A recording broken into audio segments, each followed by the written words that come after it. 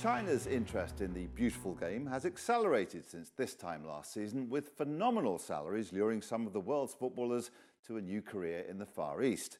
It could be argued that many of the players who've taken the Chinese cash are past their best. But could that change? If Diego Costa ends up in Shanghai or Beijing, then they have a player at the top of his game. It's also been a familiar story when we look at the nationalities heading east. But what chance an Englishman making the move? And what are the implications for the game here and elsewhere among the footballing establishment?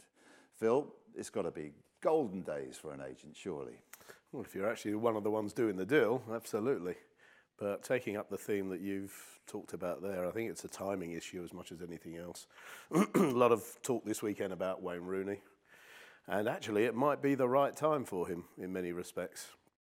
If Manchester United are looking to replace him as such, and his England days are on the wane, excuse the pun, does he now go whilst he's still got a real value? Because leaving it one more year will probably mean that they won't want him. So such huge, vast amounts of cash to be, or money to be made over a contract like that, it may well be the right time for him.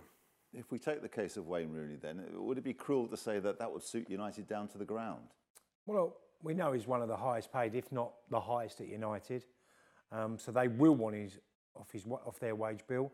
And Wayne is in a transition part of his career because, like Phil said, if you're not playing, Wayne's had a career of being in the side week in, week out over a number of years.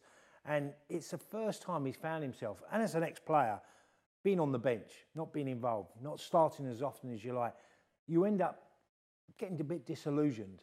Now, he's broke Bobby Charlton's record. He's beaten England's record as well with goals. So what is the next thing on the horizon for Wayne? And it is probably going to be leaving the football club. Where does he go? Is America, I would say, was a real big option for him. He's got 3 young boys. Would he want to take them to China?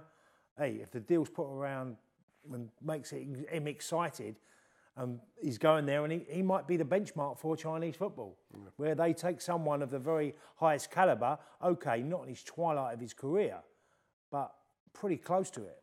Yeah, we hear that Colleen has given him the go-ahead to take the whole family there, but it seems that money will determine whether China remains an attractive destination. Our man in Hong Kong is Christopher Atkins, and he's taken a look at the players most likely to make the move east.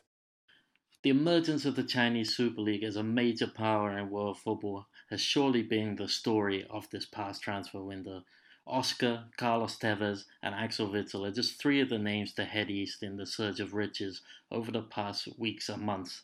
But who else can we expect to follow in the weeks before the transfer window slams shut at the end of February? One of the big names currently linked is Leicester City's Islam Slimani, who is reportedly a target for Fabio Cannavaro's Tianjin Quanjian side. Quanjian have already signed Alexandre Pato to boost their firepower up front, with Witsel set to dominate the midfield. But they're looking for a target man, and Slimani fits the bill. Another big name Premier League striker who's been tipped for a move east is Wayne Rooney. However, despite Jose Mourinho's comments in his press conference this week, the Manchester United record goal scorer is unlikely to move this window, with no team currently looking for his style of player with the budget to make a move for one of the world's top earners. One of the most interesting transfers of the window could happen this week in the second division, where Shenzhen FC are linked with Colombia under-23 international Harold Preciado. The quick, athletic striker has an eye for goal. He was top scorer in the 2015 season in Colombia, and with youth still on his side, this could be a really interesting move in terms of his long-term development. Good news for Preciado is he'll be joined by Chinedu Obasi, former Schalke player who was at AIK in Sweden last season. Lightning fast, he's recovered from injuries to show signs of his old form, and if he can link with Preciado, there could be real goals in Sven-Goran Eriksson's side. The final transfer we're going to look at is that of Davison. Alaves striker is linked with a €10 million move to China. Tall, mobile and decent outside the area, he's exactly what Chinese sides are looking for in their centre forwards. The only question is whether his asking price is going to put off the few suitors still in the market at the present time. There's just a few weeks to go, and we'll find out soon who are the last few names heading to China for the 2017 season.